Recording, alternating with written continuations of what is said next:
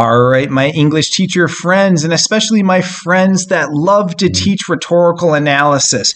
I got a good one up my sleeve today, especially for all you Swifties. I have looked around on the YouTube channels, and it looks like no one has done an assignment yet using Taylor Swift's NYU Commencement. And I'm always looking to create new lesson plans and new material. So I'm like, hey, why not? I'll Bob Ross this one for you guys. And I'm basically going to start with an empty canvas and paint my way through the entire essay while pulling the strings of my heuristics. With that said, let's talk about where you can locate this commencement address. So I'm referring to the NYU one.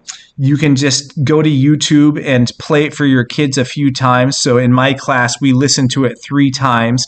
And then on my YouTube channel, there's a link to the actual written transcript. And then there's also a link that contains the slides that you see featured in this presentation. So have at it. It's all free. Help yourself. Please subscribe if you haven't yet. And click that like button. So give me some love. So I mentioned Bob Rossing my instruction. And here's what I mean by that. There's a fundamental difference between the assigning of writing and the direct explicit teaching. So for years, I've peddled around the following question. What if we taught composition like Bob Ross teaches painting? And if we do that, we get to our blank canvas, our blank easel, and we fill it all up, right? We fill it all up for our students. We paint with and for our students. We position ourselves as the expert writers in the classroom. But here's the kicker, my friends. Bob Ross used a heuristic known as the wet on wet technique. And I use heuristics for our introductory paragraphs. I use something called the inverted and declarative model. And since this is rhetorical analysis, we're going to declare, and I'll model that for you in just a second. And then all body paragraphs, I use a heuristic known as the syllogistic method. So strap in and sit up right, and we'll go through it from top to bottom. So our canvas is empty. And we immediately ask ourselves the question, how do I write the introductory paragraph? And it's really not that difficult, because if we make a prompt a la College Board and, just kind of steal the template of their language, which I always do for my prompts for rhetorical analysis if I make them on my own. If you go back all the way to like the 1970s, there's kind of a cheat or a hack that I do for my students. Implicit in the language of all College Board rhetorical analysis prompts, so I'm talking FRQ2, you have 2 questions. What is the author's intent, and how does the author construct meaning? And what my students do is this. We read it and we go terms and devices hunting, right? We go looking for all the little nuance, all the machinations, everything that Taylor Swift is doing on a rhetorical level. And then what we do is this. We take 3 sentences to answer the question, how does the author construct meaning? And then we take 1 sentence to answer what is the author's intent. And when I ask that question, sometimes teachers will say it this way. What's the exigence? What's the universal theme? What's the universal truth? However you want to cloak or phrase that question is your own making. So we're going to do 3 sentences. How does the author construct meaning? And we're going to use our terms, our devices, our techniques. So I always read things with students early, beginning of the year, and just kind of put their nose in the devices, the techniques, and the terms, just so that they're reading properly and I model how to read. So I call it term, device, technique hunting. And then, as I alluded to, we always use the declarative. Here's the reason why, and we'll look at it graphically for a second. So it looks like a triangle. When you begin with the thesis, you're answering the question, how does the author construct meaning? So I tell my students, go with like the most salient, the most germane, the most relevant terms, devices, techniques, the ones that construct the meaning, like the cornerstones of the commencement speech, and lead with that. And typically, I have them focus on 3 terms, devices, techniques, hence the 3 sentences, and then 1 sentence of authorial intent. So you're going to begin with the thesis, sprinkle in a little bit of context and background, and there's other little bit parts that go into this. Rhetorical analysis is kind of a geeky expository mode, so I really like it when my students use a fair amount of tier 2 level vocabulary, and all I mean by that is your average run-of-the-mill SAT caliber words. So most of you know I run intensive word study academies throughout my academic year, and I see over time my students' vocabs grow exponentially, and they really augment their vocabulary nicely in time and with concerted effort on my behalf. The other thing I run is something called a Nuance Academy, and a staple of that Nuance Academy is Strunk & White's seminal text called Write It Right. And in that text, they have something called rule number 18, and they espouse that there's 12 different ways to cobble together a single sentence. So my students will be going for voice, rhythm, and flow. I really don't like it when students parallel their sentences, especially in the introduction, because it creates a droning rhythm, kind of like a da-dot, da-dot. And struggling and emerging writers tend to overuse independent clauses and short, simple declarative sentences. So I'm trying to break them of that habit. So I'm going to model how to kind of flex on the syntactical maneuvers a little bit. So you're going to begin with the thesis, sprinkle in some context background, tier 2 sentence constructs, and then the kicker. My introductory heuristics always call for 4 sentences. So let's do a quick little synopsis of this. 3 sentences, construction of meaning. 1 sentence, authorial intent. I'm going to model this for you 3 times. Here is my first one. Noting the irony, right? So you can see I immediately dropped the term, the device, the technique, right? I think this whole thing is very ironic, right? So I'm going to say that that's the most salient, the most relevant, the most germane term. So I just drop it immediately, and I'm going to anchor my thesis to that. So I'll read the whole thing. Noting the irony, Swift acknowledges, as one of the most prominent wordsmiths of her generation, that this particular moment has a certain degree of inevitability. Not a college graduate herself, she rises to the occasion to nonetheless impart a few pearls of wisdom. But instead of taking the route of a pedantic bookworm, she decides to offer forth the insight she has gathered from within the music industry. Carefully delineating her advice, she underscores the things that unite her to her audience while also separating them on so many levels.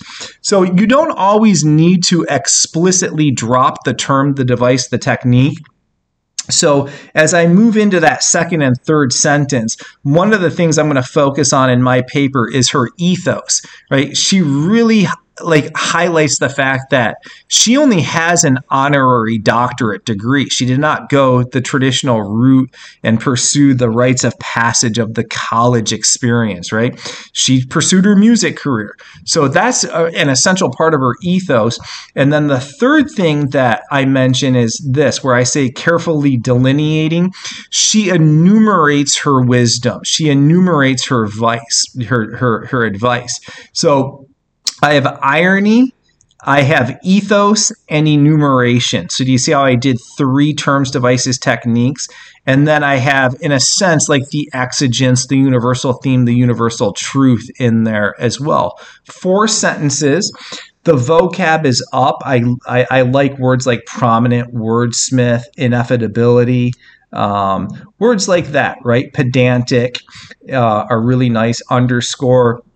So you don't want to totally geek out and have this idea that using $1 million words is the equivalent of good writing. But the vocab does need to be stretched a little bit because it's a very academic piece.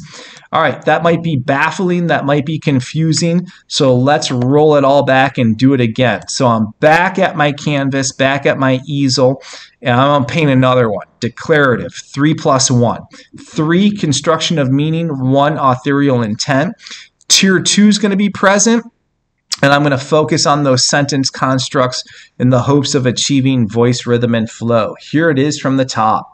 Firmly acknowledging the irony that a non-college graduate has been called upon to impart a little bit of life wisdom to a collective group of undergraduates, Swift makes it clear that the knowledge she has accumulated over the years is radically different than anything one can gather from the study of books. Just humbly someone with an honorary doctorate, she carefully enumerates the lessons from her life on the road within the music industry. As a matter of rhetorical strategy, she at first unifies the audience as a collective whole, only to later highlight the unique nature of her life's course, having not followed a traditional path. Acknowledging that learned graduates might anticipate a didactic speech, Swift breaks hard from expectation and simply imparts her street wisdom. So same thing. I'm going to focus on the 3 most relevant terms and pretty much selected the same ones in this. One of the things that I want to focus on if I write the rest of this essay is the fact that Swift uses a fair amount of vernacular and colloquial to really separate herself from the typical normative commencement speech that tends to be rather pedantic and bookish. She's not going to take that route, right? Because she doesn't have a college degree, and that's an essential part of her ethos that she underscores throughout the commencement address, right? She just has an honorary degree. So you can see, I highlight those 3 terms, devices, techniques. I got a sentence in there of authorial intent. The vocab is up. It's exactly 4 sentences, and none of the sentence constructs parallel one another, right? Each one's varied, each one's different, and it has a good rhythm, flow, and voice. So out of the gates, like I got blazing speed, right? Everything's going well. So out of the gates, perfectly perfect. All right, I always model everything 3 times for my students, sometimes more early in the academic year. So for all of you watching, I'll do it a 3rd time. Blank canvas at the easel. I'm going to fill it with my words. I'm going to paint it just like Bob Ross paints with you. And I'm going to use my heuristic of the declarative thesis. 3 + 1, tier 2 sentence constructs. In spite of receiving an honorary doctorate degree from NYU, Swift underscores the fact that she's not the right person to impart pedantic wisdom. Foregoing traditional rites of passage in order to pursue her musical career, the singer-songwriter leans instead on offering a bit of street wisdom in lieu of the textbook smarts she sidestepped. At first unifying the audience with collective pronouns, Swift later deviates from them to assert that the knowledge she wishes to opine is under very unique circumstances. Enumerating what she has garnered from her highly individualistic course in life, she leaves the graduating class with a few pearls of wisdom. Same thing. Every single time it's the same thing. So my vocab is up in this one as well without totally gooning out. I don't sound contrived. I don't sound pretentious. At least I hope I don't. The sentence constructs are all varied. It's exactly 4 sentences. 3 sentences cover the construction of meaning. 1 sentence covers the authorial intent. And voila, that is a perfect execution of the declarative heuristic. If you are painting along with me, good place to pause and have your students try their hand at an introduction of their own making. Maybe teachers, you could write a couple too to further demystify it. All right, we've still got a lot of white space on our canvas. A lot of white space on whatever it is we're writing on, blank sheet of paper or our Chromebook screens. Next question naturally is this: how do I write the body paragraphs? And this, my friends, I use the heuristic of the syllogistic method that comes from the Aristotelian tradition. Aristotle ran a school called the Lyceum, and the townsboys would go there to learn about polemics, oration, debate, wordsmithing, word wrangling. And they would often throw out these juicy essential questions such as, what is justice? And some of you might be familiar with Plato's Republic, in which that is the essential question. So all these philosophical think takers and scholars step to the proverbial mic and they drop their definition of justice. Aristotle noted that the students who are like the most exceptional orators had a certain mathematical computative precision to them. And us as composition teachers note that students that can keep tight lines of reasoning tend to be better writers than students who cannot.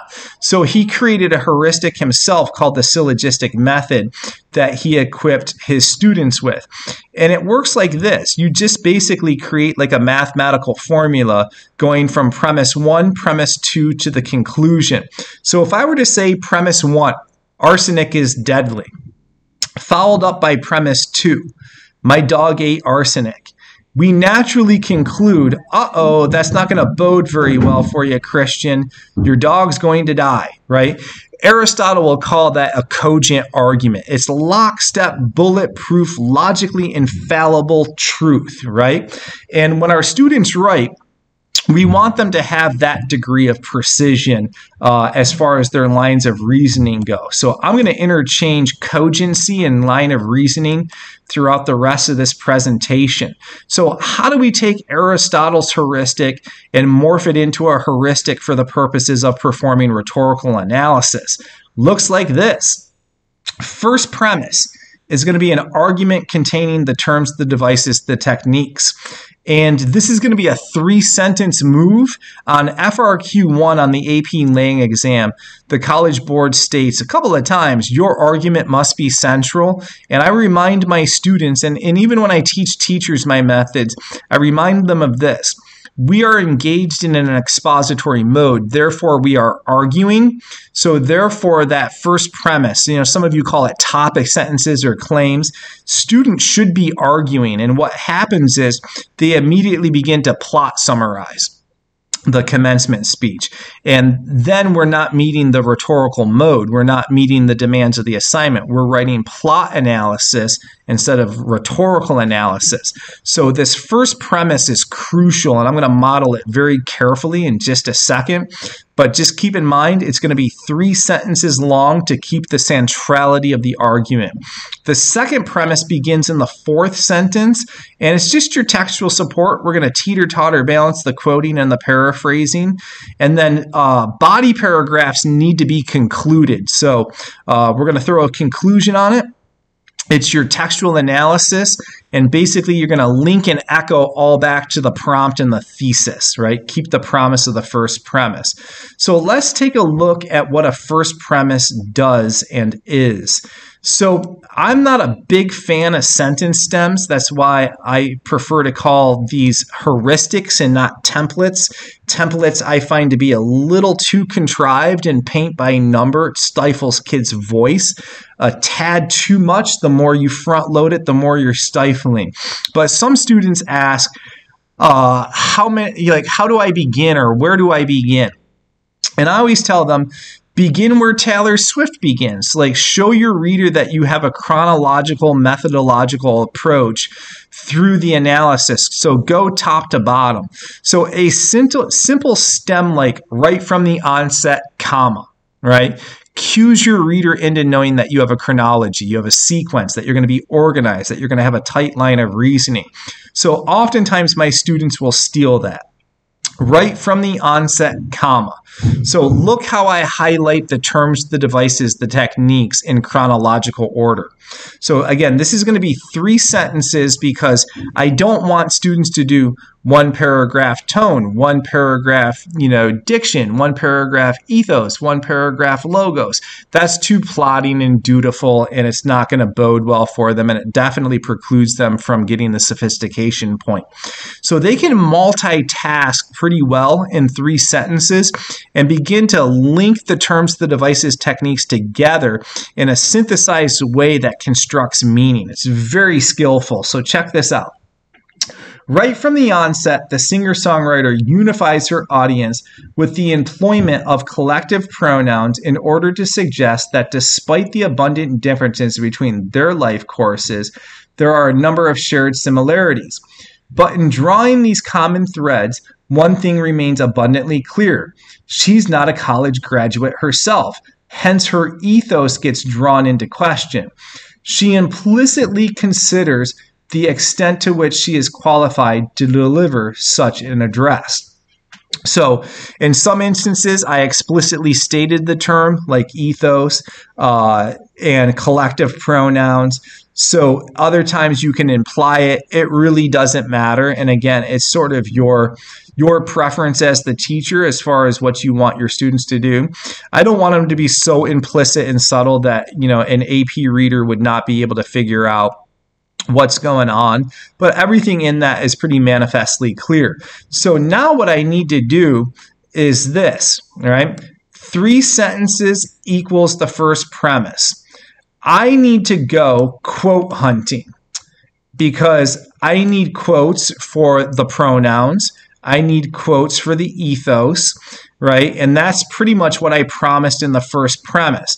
And to sustain a cogent line of reasoning, you gots to keep the promise of the first premise. So I need quotes and or paraphrases for everything that I dropped in that first premise, right? Everything needs to be germane and linked to the promise of the first premise. So let's unpack how to do that. So as I stated earlier, the 4th sentence begins the second premise. And I should have stated this earlier. Students often ask how many sentences is a syllogistic body paragraph. I shoot for 10, kind of cap it at 12, and that's for all the expository modes, right? And I'll also offer this. My students only write 4 paragraphs for the AP exam, for AP Lit and AP Lang. All 6 FRQs, intro, 2 bodies, conclusion. That's all they do because their body paragraphs, given that they're going syllogistic, tend to be bigger than those 4 or 5 sentence baggers that a lot of kids write. They're more substantial. So let's get back to the 4th sentence, right? Instead of stating this obvious fact from the onset, Swift first suggests that there are a number of commonalities in that we are each a patchwork quilt of those who loved us, those who have believed in our futures, those who showed us empathy and kindness and told us the truth, even when it wasn't easy to hear. So I typically tell my students, 4th sentence begin to quote. And if you remember, the first promise in my first promise in my first premise was the plural pronouns, right? So I gotta explain the we factor here because I go in order, right? Everything has a sequence. So out of there, I quoted, I have to analyze it. So look at this. The uniting thread of this is this. Not a single one of them here today has done it alone. Whether a pauper on the streets or an esteemed academic, there's a long list of people who position themselves as helpers to clear a path for the possibility of a bright future to actualize itself. But these people, just like the assembled audience, is without the shared human fate of fallibility. Nonetheless, no matter the intent or delivery, all the steps and missteps led us to this common destination, regardless of fate's unpredictable twist. Yet in saying this, Swift feels compelled to address a certain elephant in the room. She never went to college. She simply received an honorary degree. So do you see what I'm doing here? I made 2 promises in the first premise. Pronouns, the collective pronouns, and then Taylor Swift's ethos. And I dropped pronouns first, So in my second premise, I went there first. I dropped ethos second in the first premise, so I go there second in the second premise. So now I need some textual support for the ethos, the analysis of the ethos. And this is why she struggles when words are supposed to be her thing. Words, ironically enough, are inadequate to express the magnitude of the moment. It is at this moment that Swift deviates from the collective plural to place the focus on her unique I experience. But I'm not done, right? I got to wrap this up. I have enough support and analysis for everything that I promised in the first premise, but I got to finish or cross the finish line here and wrap this syllogism up. Typically, in the conclusion of the syllogism, I do not quote, right? I'm done quoting. But in this instance, I'm like, it kind of makes sense if I do. So heuristics are less rigid than templates. If a student has a reason for taking down the scaffolds or kicking off the training wheels, do it. So like 9 out of 10 times, I don't quote in the conclusion of the syllogism, but this time I did, and I'll explain why. Like her audience, she used to fantasize about the normal college experience in which she would find herself imagining the poster she'd hang on the wall of her freshman dorm. But her individualistic course in life took a hard detour from these plans. This, however, in and of itself does not disqualify her from imparting a few words of wisdom that she has gathered along the course of her very unique story. So usually the conclusion takes like 2 sentences, no more than 3. Here was my decision in including the quotes.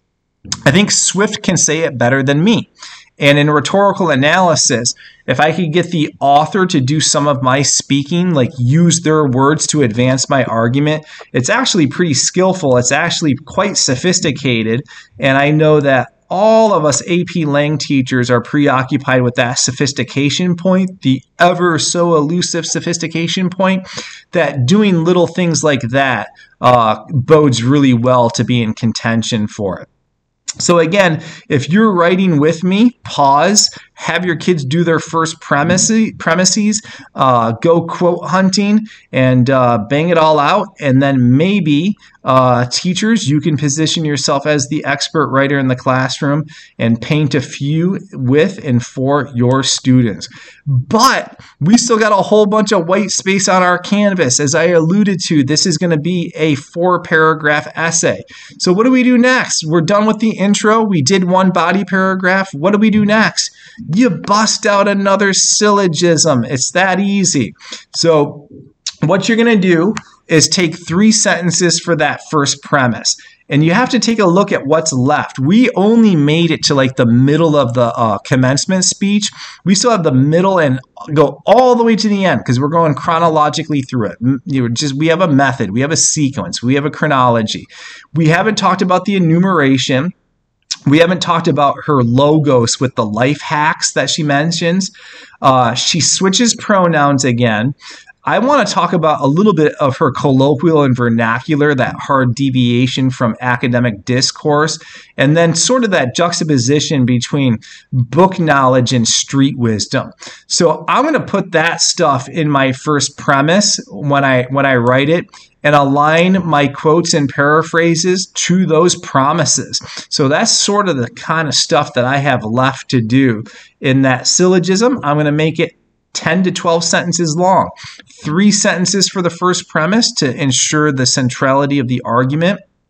Sprinkle in my quotes. Make sure I analyze my quotes and my paraphrases, and voila, I'm done. But we still have more white space. We have to wrap up the essay. We got to talk about a conclusion paragraph.